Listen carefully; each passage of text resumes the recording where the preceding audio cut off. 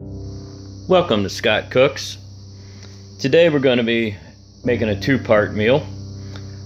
We're going to do some Yukon Gold mashed potatoes using the Ninja Foodi, and we're also going to do a homemade buttermilk drenched chicken fried cube steak. We'll be cooking that in the Foodi as well. Let's get started. We're going to start by peeling and dicing these Yukon Golds. You can make your mashed potatoes with any potato you like.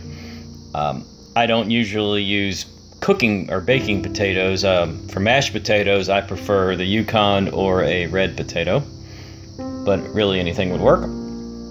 So first, this is about a pound and a half.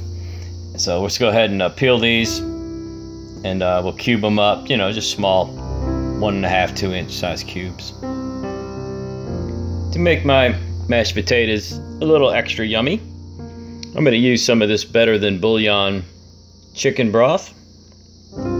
This stuff is really good, highly concentrated, great flavor. And to do that, all we're going to do is put a cup of water in the Foodi.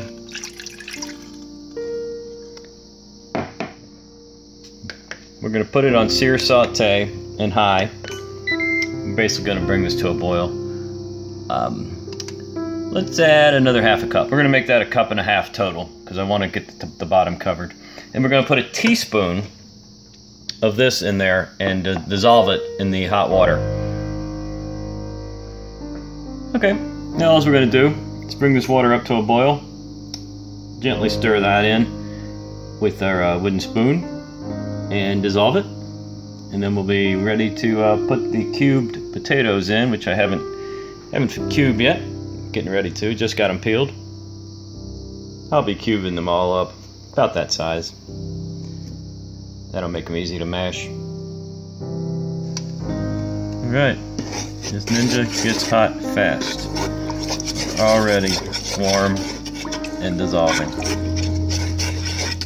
We'll have to get it closer to a boil to get it completely dissolved, because this Better Than Bouillon is a liquid, and you have to keep it in the refrigerator once you open it, so it's pretty thick. Oh, there we go. It just about got it already. Man, I love this Ninja. It's just so hot. It does everything so fast.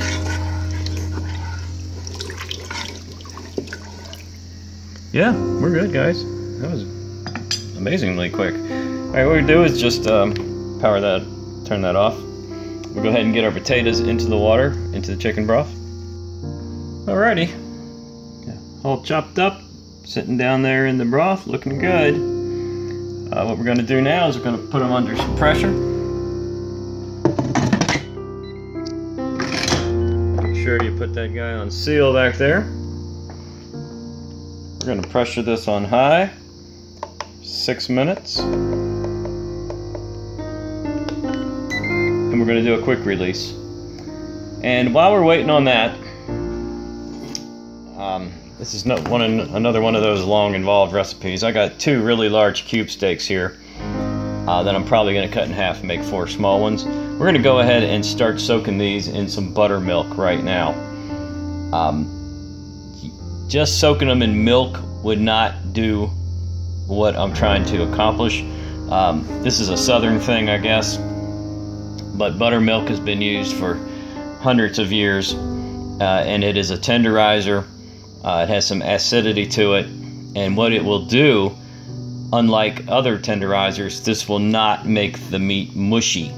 So it's just going to tenderize it without it making it all mushy like. So we're just going to get a shallow pan, cover this with buttermilk, and we're also going to be dredging in buttermilk and flour to make the final product.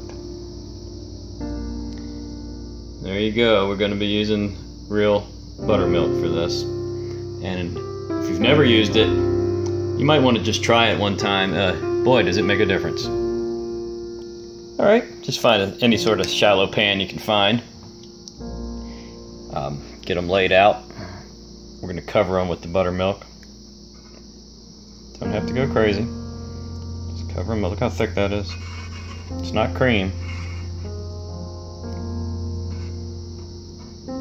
Okay, just like that. Here's the part you might think is a little strange. I'm just going to set it out and let it come to room temperature. And believe it or not, let's get this buried underneath there. That is one of the secrets to a great dish. Now, once we're done with this, we're going to drain that off. Once we're going to wait about an hour or so. Then we're going to drain that away. And then we're going to make an actual buttermilk egg mixture for the dredging. Now, just like the buttermilk we have them soaking in, we want the buttermilk and egg mixture to actually come to room temperature as well. And that takes about an hour or so. So we're just going to use ourselves a nice big bowl. And that is 1 cup of buttermilk. If you're doing more cube steaks, you might want to do a couple cups. And I have a large egg. I'm going to crack in there, whirl it up, set it over to the side. Just let it come to room temperature. Alright, we're going to beat this up pretty good, but we don't want to not trying to get a lot of air in it or anything. We're just combining. So don't whip it like crazy. Don't put it in an electric mixer or anything.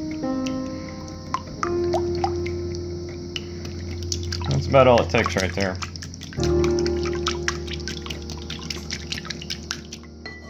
And we'll just set this aside as well. And they can just sit there happily for about an hour. Oh, we've just got pressure over here for our potatoes. The button just popped up. So the timer should be coming up in a second here. And then we're going to do 6 minutes under pressure, and then we'll do a quick release. Okay, just drained the chicken broth from the potatoes. 6-minute quick release. And what I'm going to do now is just simply throw a plate over top of the bowl. Just going to keep these warm. And I'll mash them up, turn them into mashed potatoes a little later. And of course, we're still bringing to room temperature our batter, and we're soaking our cube steak over here. And I guess I'll be back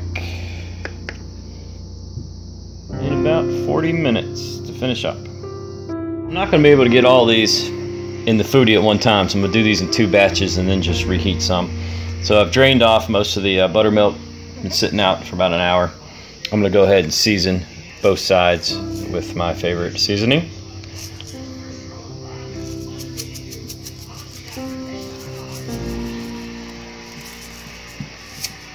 Let me get something to flip those with.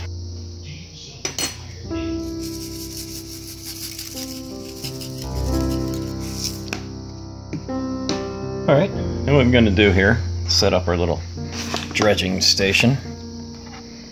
So we're going to go into the buttermilk egg mixture, over to the flour, back to the egg mixture, back to the flour. Shake it off. We're going to go into the basket, into the Foodi. We'll be cooking these on tender crisp mode, 390 degrees, approximately 6-7 minutes per side. So let me do a little clean up here, and we'll get going.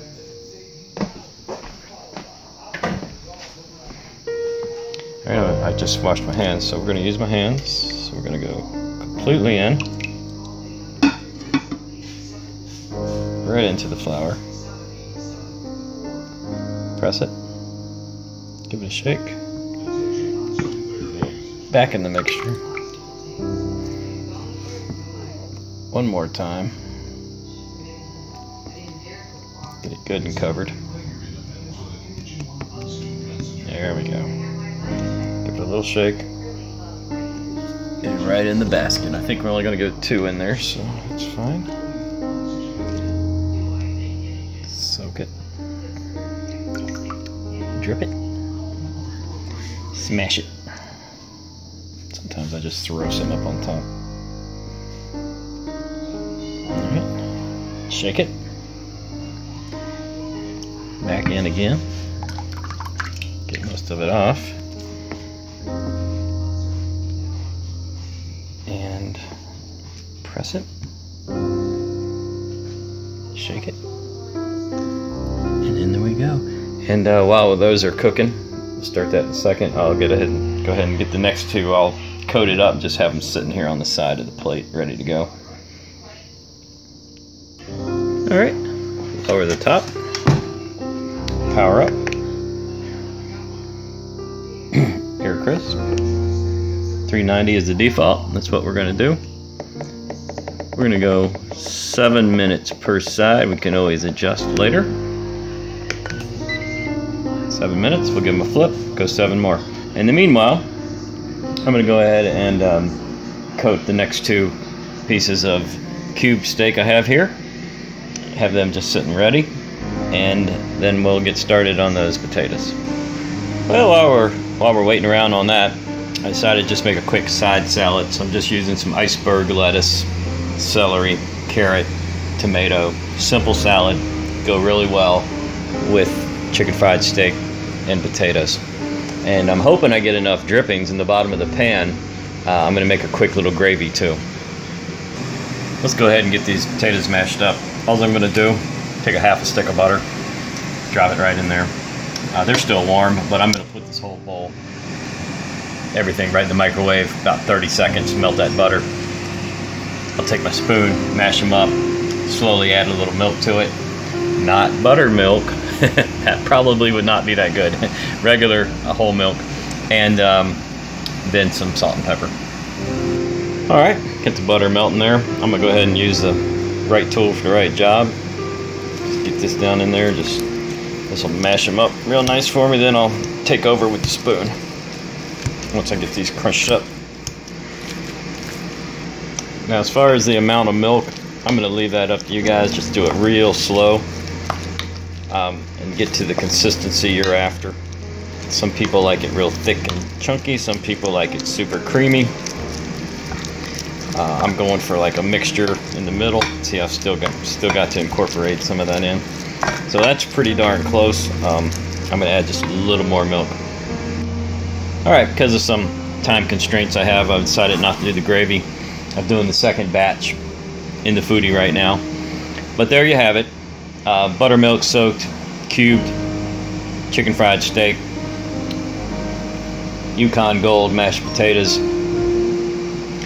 and we'll be having a small side salad to go with this. If you like this video, leave me some comments. Please hit that like button, thumbs up. Click the bell, you get notifications when I put out new videos. And I don't know if I said it or not, but please subscribe to the channel. I want to thank everybody for watching, and enjoy.